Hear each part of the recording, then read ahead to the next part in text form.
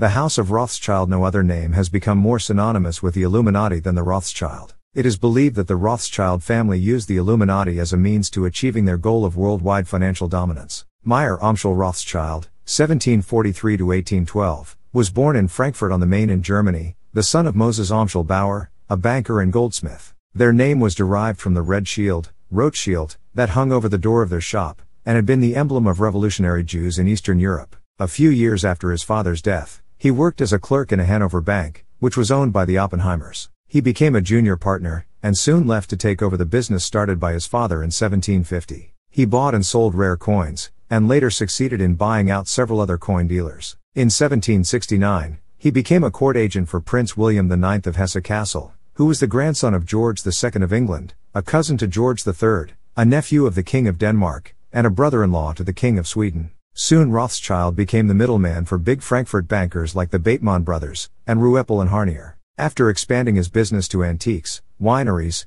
and the importing of manufactured materials from England, the Rothschild family began to amass a sizable fortune. Prince William inherited his father's fortune upon his death in 1785, which was the largest private fortune in Europe. Some of this money had come from Great Britain paying for the use of 16,800 Hessian soldiers to stop the revolution in America, because the money was never given to the troops. In 1804, the Rothschilds secretly made loans to the Denmark government, on behalf of Prince William. In June, 1806, when Napoleon's troops pushed their way into Germany, Prince William fled to Denmark, leaving his money with Meyer Rothschild. History tells us that Rothschild secretly buried William's ledgers, which revealed the full extent of his wealth, a list of debtors and the interest required from them, and £600,000, $3 million, to keep Napoleon from confiscating it. Butterus von Karlhausen, Karl Butterus, the treasury official who handled William's finances, was given power of attorney, and he in turn made Rothschild his chief banker, responsible for collecting the interest on the royal loans. Napoleon announced that all debts being paid to Prince William were to go to the French treasury, and offered a 25% commission on any debts that he would collect. Rothschild refused.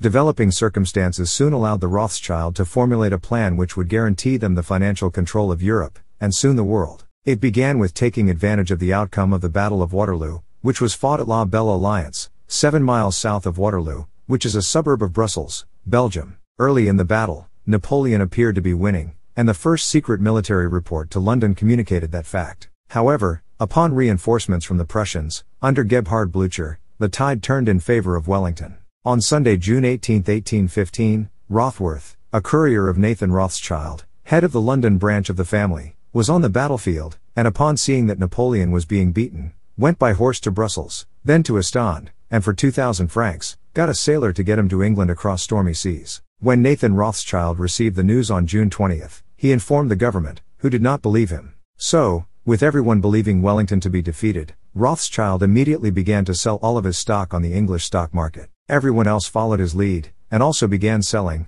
causing stocks to plummet to practically nothing. At the last minute, his agents secretly began buying up the stocks at rock-bottom prices. On June 21st, at 11 p.m., Wellington's envoy, Major Henry Percy, showed up at the War Office with his report that Napoleon had been crushed in a bitter 8-hour battle, losing a third of his men. This gave the Rothschild family complete control of the British economy, and forced England to set up a new Bank of England, which Nathan Rothschild controlled. However, that wasn't the only angle he used to profit from the Battle of Waterloo. Meyer Amschel Rothschild sent some of William's money to his son Nathan in London, and according to the Jewish Encyclopedia, Nathan invested it in £800,000 of gold from the East India Company, knowing it would be needed for Wellington's Peninsula campaign. He made no less than 4 profits: 1. On the sale of Wellington's paper, which he bought at 50 C/ on the dollar; 2. On the sale of gold to Wellington; 3. On its repurchase; and 4. On forwarding it to Portugal. This was the beginning of the great fortune.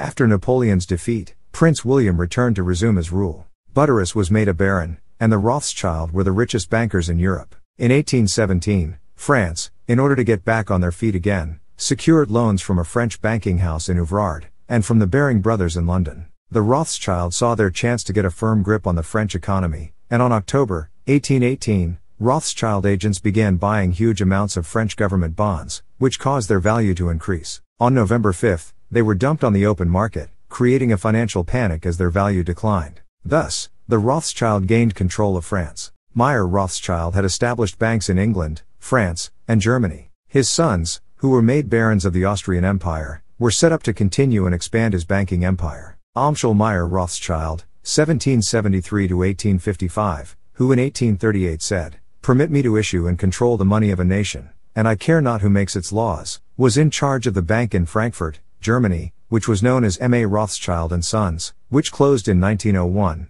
after the deaths of Meyer Karl and his brother, Wilhelm Karl, the sons of Karl Meyer Rothschild. Salomon Meyer Rothschild, 1774 to 1855, was the head of the bank in Vienna, Austria, known as S.M. Rothschild and Sons, which was closed during World War II after the Nazi occupation. Nathan Meyer Rothschild, 1777 to 1836, who once said, "I care not what puppet is placed upon the throne of England to rule the empire on which the sun never sets. The man who controls Britain's money supply controls the British Empire, and I control the British money supply," was the head of the bank in London, England, which was known as N.M. Rothschild and Sons, and has occupied the same premises since 1809, at 2 New Court, St. Swithin's Lane in London, near the Bank of England and Stock Exchange. Karl Meyer Rothschild, 1788 to 1868, was the head of the bank in Naples, Italy, closed in 1861.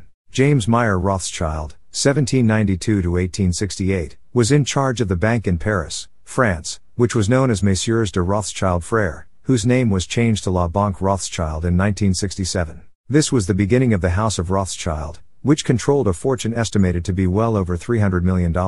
Soon the Rothschilds spanned Europe with railroads, invested in coal and iron works, financed England's purchase of the Suez Canal, paid for oil exploration in Russia and the Sahara Desert, financed the Tsars of Russia, supported Cecil Rhodes' diamond operations, aided France in creating an empire in Africa, financed the Habsburg monarchs, and saved the Vatican from bankruptcy. In this country, through their American and European agents, they helped finance Rockefeller's Standard Oil, Carnegie Steel, and Harriman's Railroad. Werner Zombart, in his book The Jews and Modern Capitalism, said that from 1820 on, it was the age of the Rothschild, and concluded that there was only one power in Europe, and that is Rothschild. In 1913, the family fortune was estimated to be over $2 billion.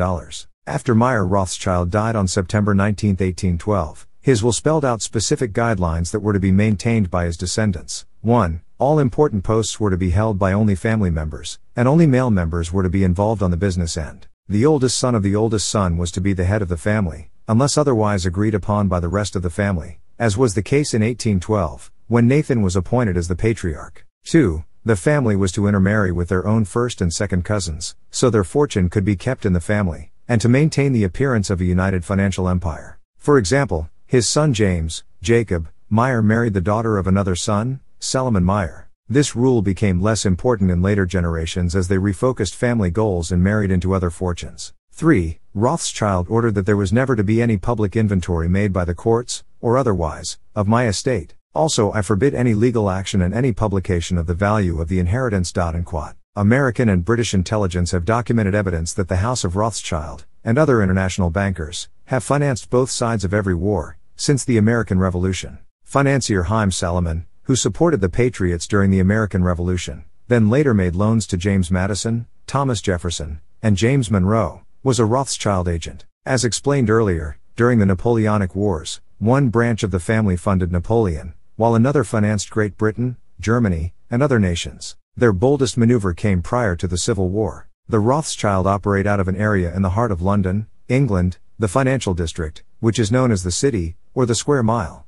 All major British banks have their main offices here, along with branch offices for 385 foreign banks, including 70 from the United States. It is here that you will find the Bank of England, the Stock Exchange, Lloyd's of London, the Baltic Exchange, shipping contracts, Fleet Street, home of publishing and newspaper interests, the London Commodity Exchange, to trade coffee, rubber, sugar and wool, and the London Metal Exchange. It is virtually the financial hub of the world. Positioned on the north bank of the Thames River, covering an area of 677 acres or 1 square mile, known as the wealthiest square mile on Earth, it has enjoyed special rights and privileges that enabled them to achieve a certain level of independence since 1191. In 1215, its citizens received a charter from King John, granting them the right to annually elect a mayor, known as the Lord Mayor, a tradition that continues today. Both E.C. Knuth, in his book Empire of the City, and Day Griffin, in his book Descent into Slavery, stated their belief that the city is actually a sovereign state, much like the Vatican,